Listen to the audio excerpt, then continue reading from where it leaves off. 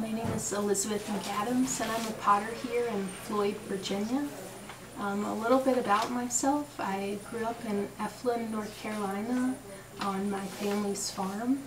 Then I went to school at UNC Wilmington in North Carolina and majored in studio art and minored in art history. And that's kind of where I got my ceramic background from. I took a few ceramics classes there.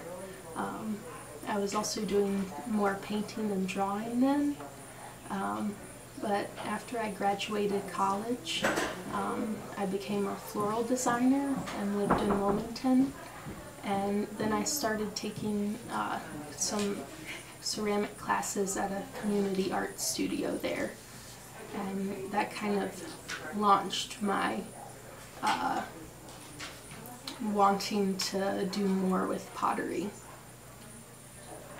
And after that, I decided to pursue pottery further, and I did a wood firing residency at Cub Creek Foundation in Appomattox, Virginia under John Jessamine.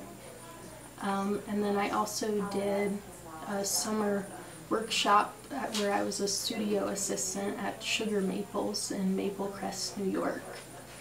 And then for the past 2 years, I did an apprenticeship with Sylvie Granatelli, a potter here in Floyd, Virginia, that really helped jumpstart my pottery career. And I now have a studio space here at the Floyd Center for the Arts, and I'm the new studio manager of the Pottery Center.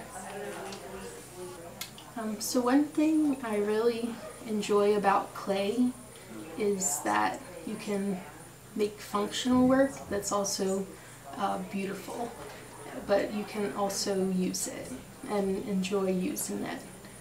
And I really love the different aspects of the process, where you're throwing on the wheel and then you're adding clay and making designs.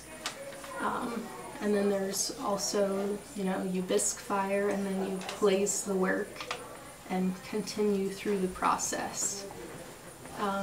One thing about being a potter is that you really have to learn to accept failure and just move on from that. Some pieces you make aren't going to make it through the kiln, so it's a very humbling experience through the whole process. And that's part of the beauty of making work that can be used, but it can also be broken. So I think the fragility of it really makes it a beautiful thing.